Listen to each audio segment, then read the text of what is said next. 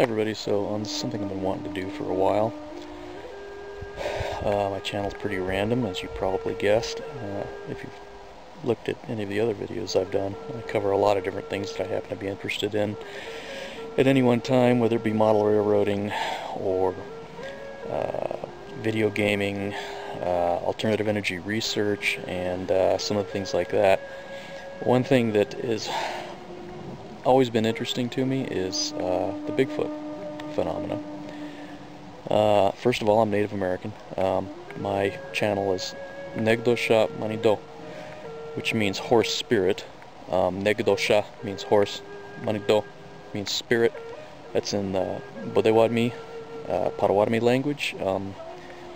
We say Bodewadmi, but everybody else says Potawatomi. That's the anglicized pronunciation for our tribe. I'm also Creek. But for our native peoples, the question of whether Bigfoot exists has never been a question. We've had experienced connection with them for thousands of years, so for us it's like, well, of course they exist. But so I wanted to just kind of talk about that for a little bit, and explain very quickly a experience my daughter and I had about 5 years ago.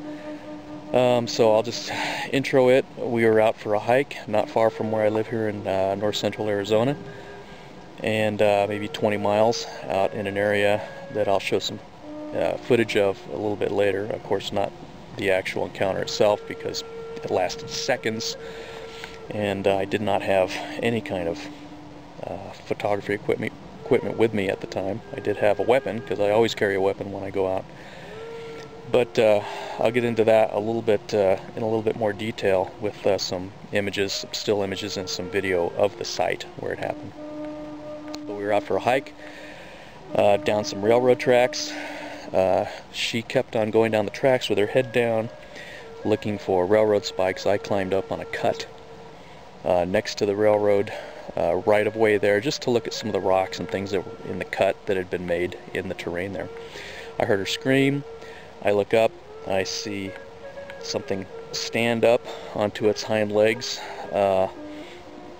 starting to stand up anyway, and I thought, wow, those legs, those hind legs are really long, because my brain is trying to make it fit into something I would expect to see out there, maybe a jackrabbit or a coyote, or maybe even something like a mountain lion or bear. We do have them out here. But it was black. I saw it get up and back away from her, and as it backed away, it was actually going down in terrain elevation from her. And then I saw it start to run away on all fours. It went behind some that terrain that it was backing down, where I couldn't see it, and I expected to see it run off across the hill there, because where it was running to, eventually the terrain would rise and I would see it again. So I expected to see it. It never did appear from out from behind that dirt berm. She runs back to me and she says, yeah, it was a Bigfoot. It was about your height, my height in other words, so it was a juvenile to my thinking. I'm about 5'9". And I said, well, where'd it go? I never saw it come out from behind the dirt. And she said, well, I said, I saw it start to run on all fours. She said, yeah, it did, but then it got up on two when it really wanted to move, and then it disappeared. Yeah, that's what I said. Disappeared, as in poof, as in gone, right before her eyes. This is not an unusual report. She said as she was walking along, before she saw it, she felt like she was being watched, but she thought that was just me, because she knew I was behind her. But she said as she was walking along, she was looking for railroad spikes, and she stopped because she was coming up to a shrub, and she looked up through the shrub, and it was kind of a, not real thick, so she could see through it. She said this guy was down there, crouching down, looking straight at her. She was eyeball to eyeball with this guy. And she screamed, and I turned around to look. She said that's when it got up, backed away from her on all fours, and then started to run on all fours. Got up on two, started moving out, and then poof, disappeared.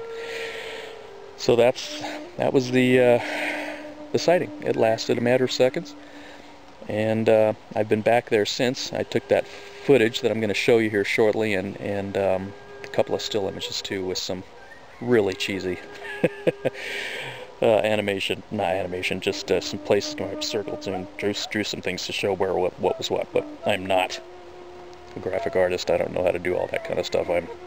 I don't know Photoshop or anything, so I just used Microsoft Paint or whatever it is. But I'll show you that here in a minute, and then we'll finish up. We'll start with a pan. There's the cut where I was, passing out of frame on the left. We're panning around to where she was. There's the bush, center screen. She was on the left, he was on the right, behind the barbed wire fence there. The terrain falls away as you go to the right and lower part of the screen, so he backed down to the right and lower part of the screen. I was still able to see him at this point as he started running then up screen, straight up just about, and then passed out of my view due to the terrain there, because it's still kind of below where I was able to see, but it goes up there as you can see, and that's I expected to see him emerge from behind that contour there, but he never did. And so here's the still image. That's where I was, and I was about halfway up that cut there, looking towards her, which is where I'm standing right now. I'm about opposite her, where I'm taking the picture from. Next image is, try not to laugh too much, her on the left, him on the right. There's the bush, not to scale, although kind of close. And he's on the other side of the barbed wire fence. He moved down to the right and then up to the left as he started to run. And then I lost sight of him as he moved up to the left and disappeared. Okay, so that's the story. I just wanted to get that out there. A lot of people love to poo-poo the whole thing and say that people who report these sightings are crazy. I don't know what's crazier, reporting what you saw and being honest about it, or ignoring thousands of years of experience and thousands upon thousands of eyewitness accounts. By the way, eyewitness accounts will stand up in a court of law. So, I don't know. If that's not good enough for you, I don't know what is. But as I said, for me as a native, we've never questioned this. I don't question my elders and the old people that told us this. I trust them. I think they're telling us the truth. And not only that, but take into account the cultures around the world that report these guys, from Nepal to Australia, you know, just all over the world. These guys are reported. So do with that what you will. That's my story, and I'm sticking to it. And if you want to make a comment, fine. Please do. If you've had a sighting yourself, tell us what you saw. Anyway, thanks for watching, and we'll talk to you all later. God bless, and I'll see you.